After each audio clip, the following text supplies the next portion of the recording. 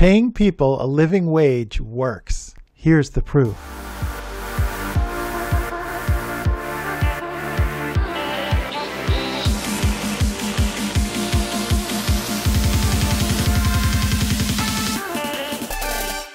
Hello and welcome to another edition of Shine 365, where our job is to help you lead a better life. Today we'll review a story by CBS News on CEO Dan Price on why he gave all his employees a minimum salary of $70,000. It's still working 6 years later. Our turnover rate was cut in half. Yes, you heard that correctly. The CEO cut his multi-million-dollar salary and gave all his employees at least a $70,000 a year income. It was 6 years ago when Dan Price raised the salary of everyone at his Seattle-based credit card processing company called Gravity Payments to at least $70,000 a year. Price slashed his own salary by $1 million to be able to give all of his employees a pay raise. He was hailed as a hero by some and met with predictions of bankruptcy from his critics. What happened and what hasn't happened? The company is thriving. Yes, the company is thriving. Let the naysayers take notice. The man who slashed his own pay to give others in his company a minimum salary of $70,000, the company's doing well, and they're not losing people to turnover. In these trying times, people are staying with the company. In fact, he says that he's doubled the number of employees. Dan says that his company has tripled, and he is still paying all of his employees $70,000 a year. How much do you make? Asked Carter Evans of CBS News.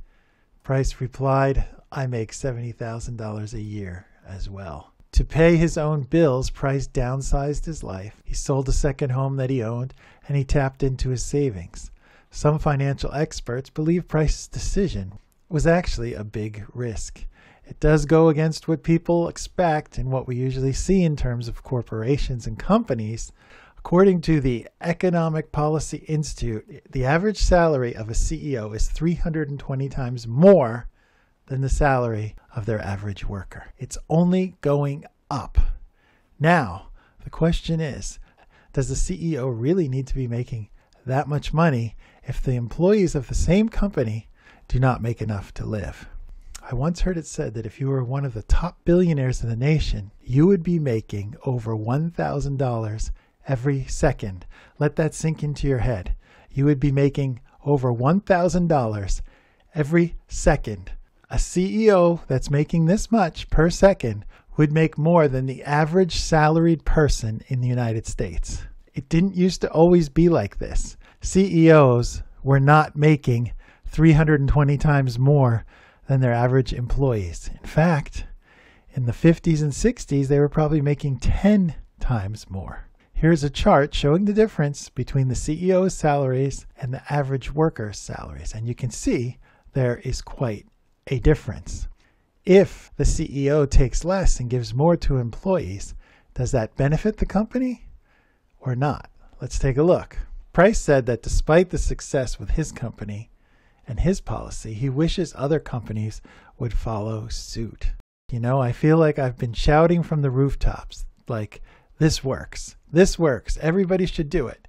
And zero big companies are following suit because the system values having the highest return with the lowest risk and the lowest amount of work, Price said. Price thinks Gravity's returns are up in large part because bigger paychecks have led to fiercely loyal employees. That makes sense, right? If you're making more money, you're going to be more loyal to the company. If the company doesn't pay you enough to survive, if the company doesn't give you what you need to live your daily life and you have to work a second or third job, or you can't even afford to live, you have to go into debt and you're working full time, your allegiance might not be as strong as if you're working for a company that not only believes in you, but pays you a living wage, a wage where you can live and have a house and have a car. These are things that are going away in the 2020s. We're heading backwards when it comes to employees, and we need employees to say it's time for a change. Price says that our turnover rate was cut in half. So when you have employees staying twice as long, their knowledge of how to help our customers skyrocketed over time.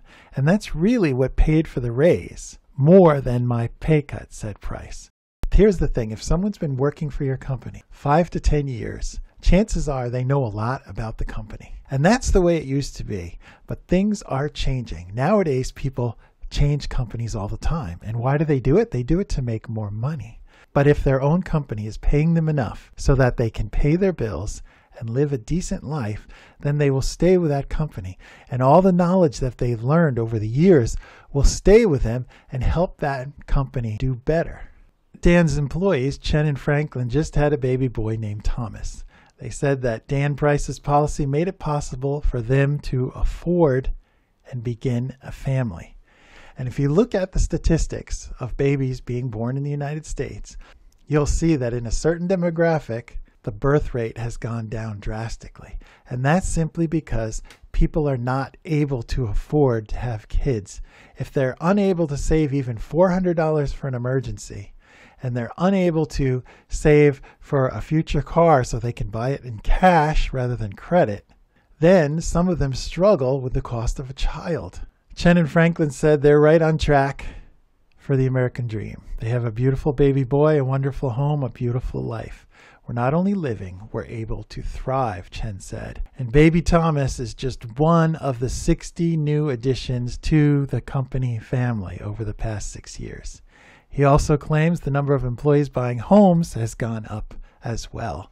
Dan Price wants to enable his employees to be able to have a home, to be able to have kids. And that, to many people, is the American dream. And now, unfortunately, a lot of people can't afford to buy a home, and they have second thoughts about maybe having kids because of the financial burden. If more companies would follow the lead of Dan Price, I think more people would be able to live successful lives, and companies would do even better. Because when you show your employees that they matter, and you treat them with respect, and you give them enough money to make a living wage, then all of your nurturing will bring your company success. And I think the companies that follow in Dan's footsteps can do a lot more for the people that they rely on to get the job done successfully. Those are your employees, and those are the backbone of your company. If you enjoyed the podcast, if it's made you think about a few things, please give us a thumbs up, like, and subscribe. And as always, we'll see you next time on Shine 365.